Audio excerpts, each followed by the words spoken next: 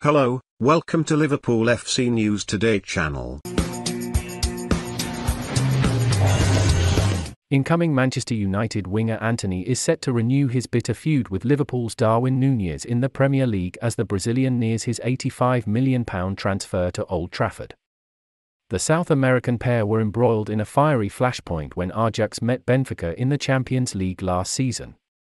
After a lengthy pursuit of the Samba star, United finally appear set to land their man just days before the transfer window shuts.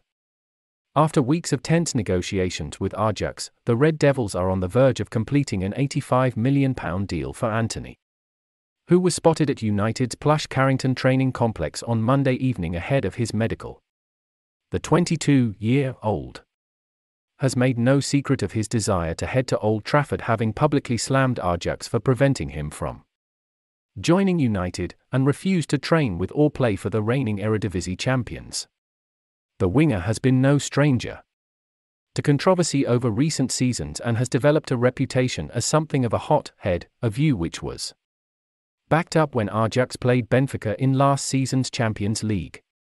In the dying minutes of the pair's 2-2 draw in the first leg of their round of 16 clash last campaign, Antony was fortunate to escape with just a yellow card after going head-to-head with Liverpool summer signing Nunez.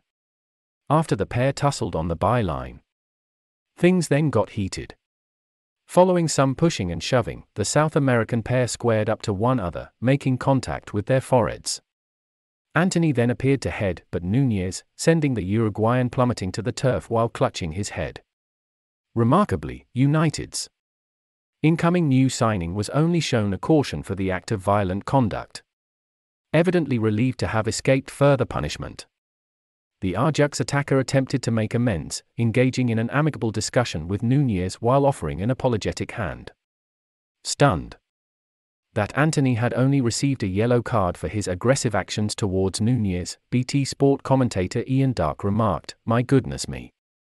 He is a lucky boy.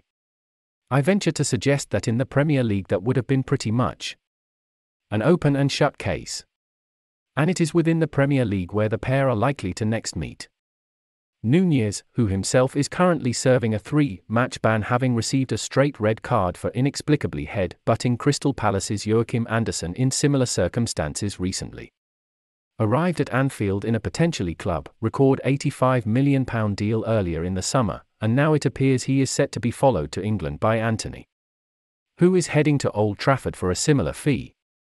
As if United and Liverpool's bitter rival couldn't be any more fiery, Nunez and Antony have now been thrown into the mix. Expect fireworks when the two age-old foes lock horns once more at Anfield in March.